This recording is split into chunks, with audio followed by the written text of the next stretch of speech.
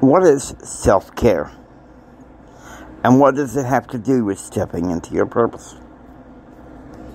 Hi, I'm Jimi Hendrix,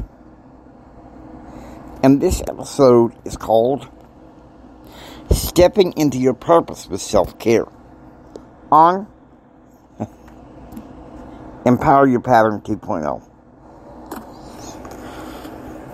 Hi, I'm Jimi Hendrix. I'm a member of the Church of Jesus Christ of Latter-day Saints, Success, Confidence, and Thrive Coach. I believe there are patterns to help us receive more, to help us live a better and extraordinary life right now. I believe there are patterns to help us. I believe that there are temporal and spiritual tips to help you enjoy a better and extraordinary life. So if you'll come with me, I will show you these patterns. Let's go. What is self-care? Well, let's say this. It's not only the art of self-preservation.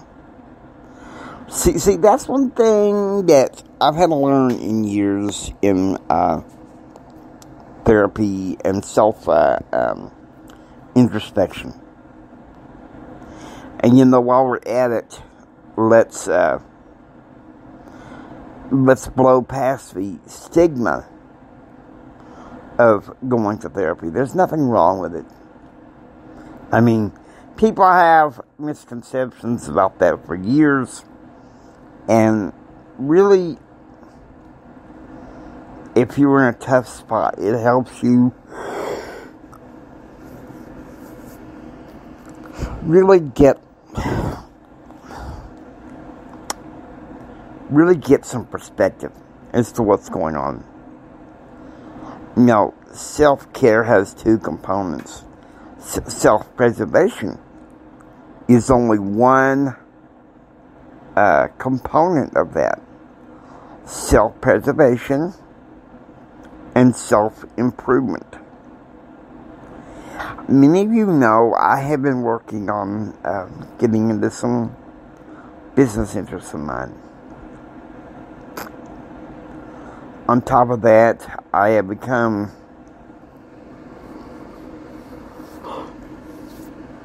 sadly acutely aware of some issues with my mother's health, and I've been down about this. And my best friend and his family came to see me for Thanksgiving. And they told me, they said, "Look, your focus should not be, sitting there worried about what you can do to preserve her happiness. She's 5-6 hours away. You can't really, there's not much you can really do to help with that. The real thing that you need to be focusing on is stepping into your purpose."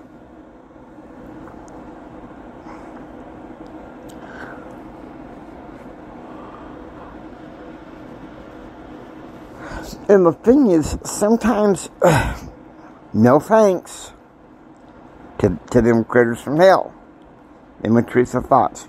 We get knocked down. And to be honest with you, that's what happened this weekend.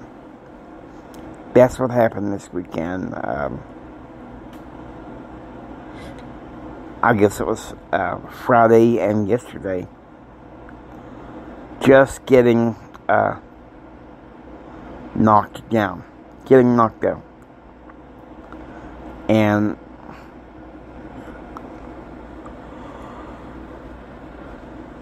the truth is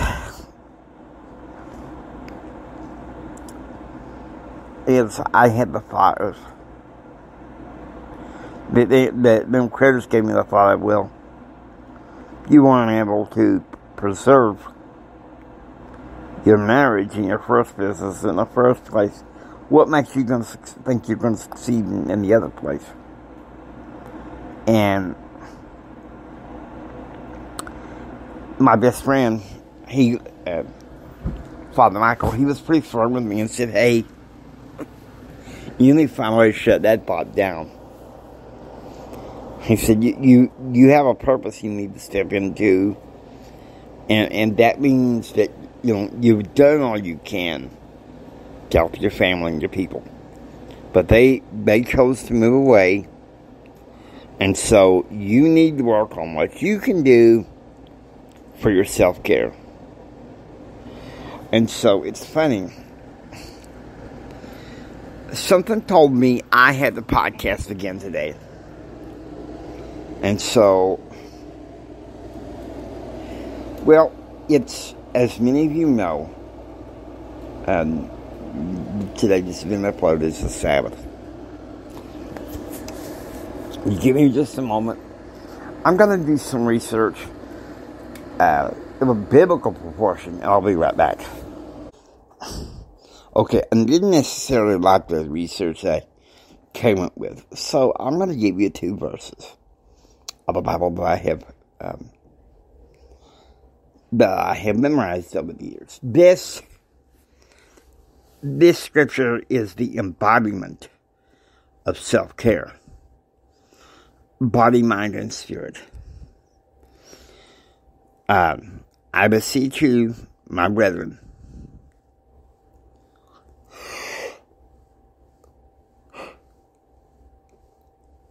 in Christ, that ye present your bodies a living sacrifice, holy, acceptable unto God, which is your reasonable service.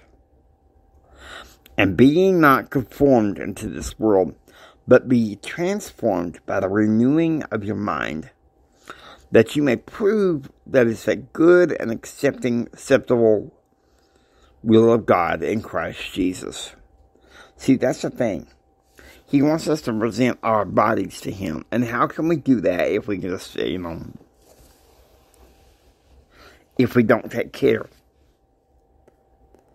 of ourselves? Self-care isn't just,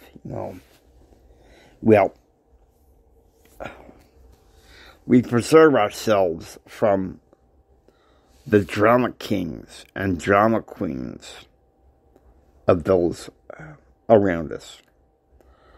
Self-care isn't just, we set boundaries with everybody else. Sometimes we have to set boundaries with ourselves. Like this morning, I didn't feel like podcasting, but I was getting the urge that I needed to talk about this. And to be honest with you, it is a topic that I am struggling with.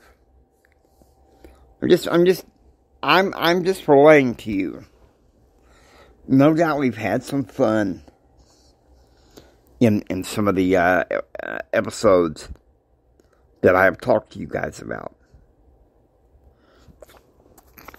I mean, I'm checking the guide itself on Empower Your Pattern 2.0. And, well, many of you know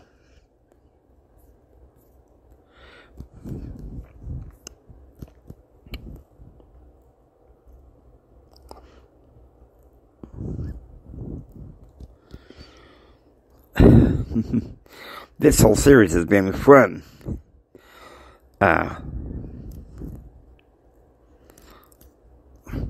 Of course, I've gone off the beaten path. But I've also tried to hold on to it, okay? So, because here's the thing. I've given advice for lonely dreamers, and I've told you guys to hold on to living big. I want you to keep on living big. And how can you live big if you're not involved in self-care? And keep it simple. That's definitely a self-care deal there, okay? These are how you engage in pattern realm and stretch to change. It don't do you no good to sit there and complain because you're not getting the change you want if you're not stretching yourself. Another thing is fight for your dreams, fight for yourself. That is self-care. Okay? And then, of course, talking to you about what it means to do it afraid. Okay? Now, I've done some outside of series, and, well, to be honest with you, I think some of the ones I did during the series have been a little bit better, but I have been toying with just getting rid of the series after this one's over and just start speaking from the heart. So that's what I may start doing. But one thing I've learned, I think it's the past 2 therapy sessions, is that self-care doesn't necessarily mean setting boundaries against others in order to preserve yourself. It also means setting boundaries for yourself so that you can step in and do the things that you love to take care of yourself.